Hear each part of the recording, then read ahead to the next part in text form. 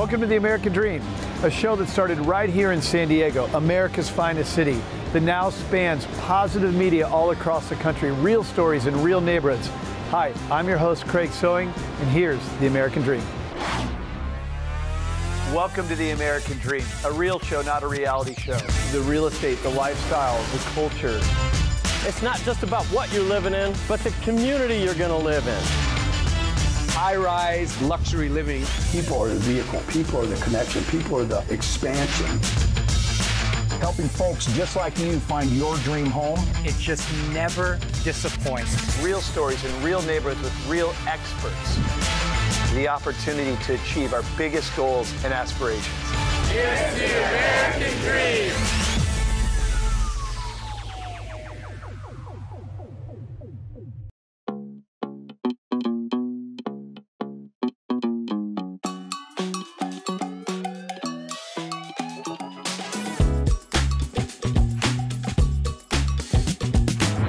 I'm your host and local real estate friend, Trisha McIntosh. Thanks for joining me on The American Dream, an Emmy-nominated show with 7 Telly Awards about real estate, lifestyle, community, and culture. And today we're going to talk about fencing, but not the type of fencing that you would normally install around your yard.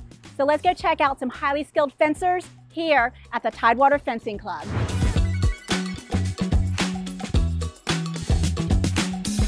So I'm excited to introduce Tim Vincent. He's the president of the Tidewater Fencing Club, and we have a special guest joining us as well. Tim, how did you get involved, and how did it even come about here in the Tidewater Hampton Roads area? Well, I got involved just through, being in college and looking for something to do, and, having been interested in sword-based stuff for years. And yeah, it just happened that there was a fencing club and I was able to get started. But as for this area and this club's been around since 1972. People who want to try fencing, they just have to come out and give it a try. It's physically demanding, it's mentally demanding, but it's a lot of fun. And it's, people think, oh, sword fighting, oh, okay, it's this thing, oh, it's dangerous. Well, no, it's not dangerous at all. We have these flexible, dull metal sticks that we use, and all this layered equipment that we end up wearing, as you can see on me, and the steel cage to protect the head. So yeah, it's very, very safety conscientious. This sport has very, very stringent rules about safety, including the equipment itself. It has to be, a certain quality of materials, everything, stuff that gets tested. So yeah, it's very safety conscientious with everything, especially the mask. When we have people come in, yes, we won't get started, but we also have to make sure they're doing it correctly, doing it safely. And that's why they have to go through our beginner training program. So what can people expect here at the Tidewater Fencing Club? What is this, and what are we going to expect to see tonight? Well, first off, learning how to fence. Learning how to actually do this and actually learn what it's all about, and the fact that there's options. There's 3 different weapons you can eventually choose from.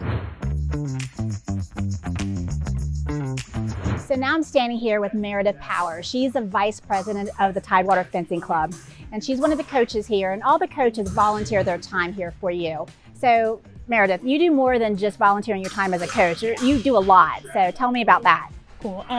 So primarily I'm a coach, but I wear many hats. I fence. I'm a competitive fencer. I've been fencing for 19 years now, and it's my most favorite thing in the universe to be doing. I just got back from the national championships a couple weeks ago. There's 3 different weapon disciplines, and I'm actually one of 10. There's fewer than 10 of us women fencers in the United States that is rated with a competitive rating in all 3 weapon disciplines. So speaking of the swords, tell me about some of these swords. Oh yeah, so we've got 3 different weapons in Olympic style fencing. The foil.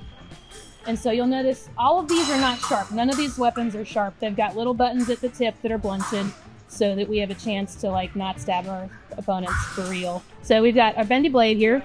We have the blade, we got the button here at the end. We've got a small guard for the hand called a bell guard to keep you from getting stabbed in the knuckle. And we've got a grip. There's a couple of different style grips. Everybody has one that they prefer, and it's just whatever fits your hand the best. Okay. And this is an electric weapon, so it's got a socket here to plug in a cord that runs down the fencer's arm to our electric scoring machine. And so for the foil, the target area to score a valid point is anything on the torso, not including the arms, not the head, and not the legs. The next one is the epee. This is a traditional weapon. And an epee, whole body is target. You both hit at the same time, you both get a point. Hooray, whoever hits first wins. So it's more like a traditional duel to first blood. The saber weapon stems from cavalry saber. So this one, you'll notice it doesn't have a button here at the end, and all it needs to do is make contact with the other fencer.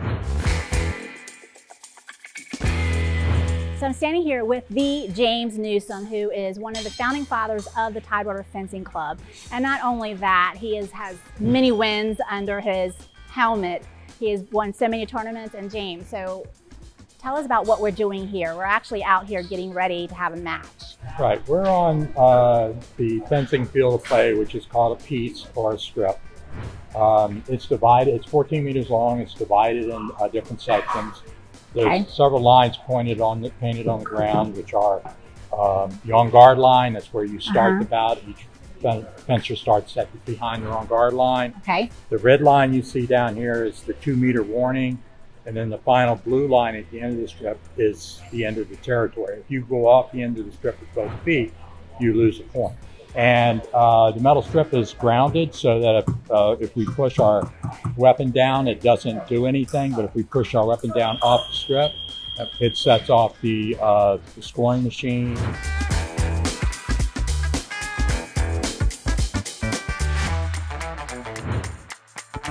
That was intense. Thanks so much to Tim, Meredith, James, the Tidewater Fencing Club, and everyone that commits so much time here. If you really want to challenge your mental capabilities and your physical capabilities, you should definitely try fencing. Until then, I'm your host, Trisha McIntosh, to the American Dream. The American Dream.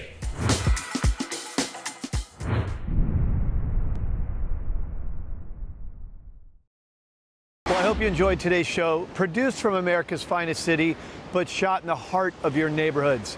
Don't forget positive media when the world really needs it. Follow us on social media at The American Dream TV. See you next time. In the meantime, cheers to your American Dream.